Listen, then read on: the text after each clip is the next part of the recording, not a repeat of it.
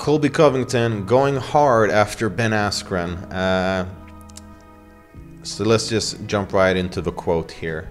This was in an interview with MMA Junkie. Colby Covington said the following: Ben Askren doesn't even have a UFC win yet. He needs to get a UFC win before he starts talking. And even when he gets one UFC win, you're going to need a couple to get a title shot. You don't get gifted title shots because you talk a bunch of shit on Twitter or on Instagram. It's a little ironic coming from Colby Covington, considering how much attention he's got for his controversial statements, but okay, let's continue the quote.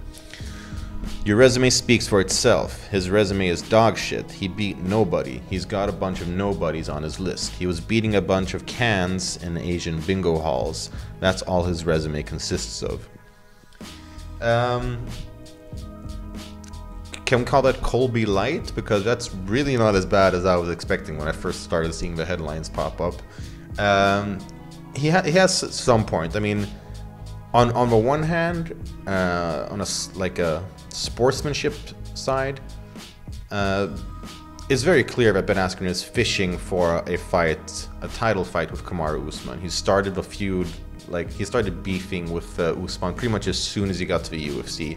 Even before he was even in the UFC, he was already beefing with Darren Till and stuff like that. But that's kind of his style. He's a very, very mild version of Colby Covington in some ways, which is why I think it's kind of ironic that Covington is giving him grief for quote unquote talking shit on Twitter or Instagram. Now, admittedly, Colby Covington does a lot more of that inside the cage.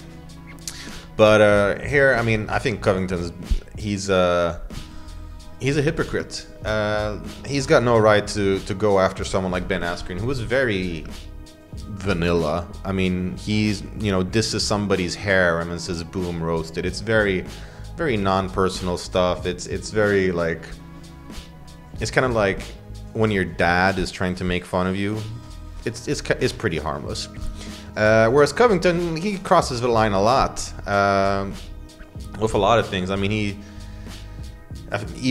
crossed the line for Dana White, and I mean, I think that some of Colby's behavior has played a part in him not getting a title shot, and the UFC stripping his interim title, and I don't see why he's so angry about this, or I guess I can't see why, because he does not want Askren to go ahead of him in the queue for a title shot. But I mean, I don't think anyone's discounting the fact that if Covington beats Robbie Lawler, that he's going to get the next title shot. I think most people kind of see that coming. So Colby, chill out. I mean, honestly, this is his shtick. Obviously, he doesn't act the way he does when cameras are off, but this is the personality that he has decided to stick with and that he's decided to use. In that case, that's the one that he's gonna get judged for when it comes to these kinds of statements. And here, no, Colby Covington's being a hypocrite. Ben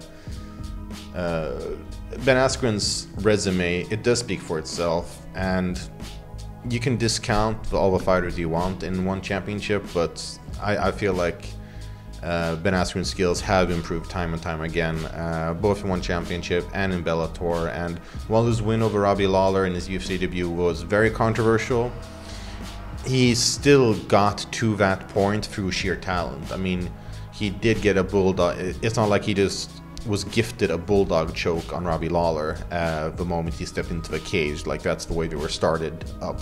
No, he got into that position from surviving a barrage of heavy strikes, making it through that, and then getting an advantageous position with the grappling. I think, yeah, we can't discount Ben Askren's skills.